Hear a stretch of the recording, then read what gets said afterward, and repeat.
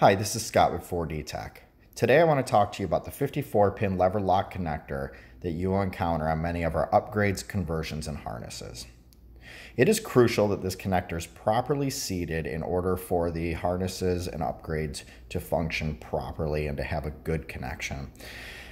First, I'll show you how to disconnect this connector. To do that, you'll push the little lock button right in front of the lever and then push the lever all the way forward, and then you'll be able to unplug the connector. Many of our harnesses come with the connector lever in the locked position. So you do need to make sure that you unlock and flip this lever all the way forward before trying to connect.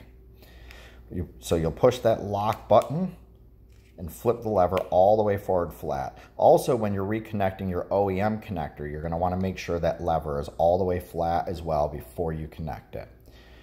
To make the connection, you push the connector in and continue to push it till the lever lock connector moves to about halfway.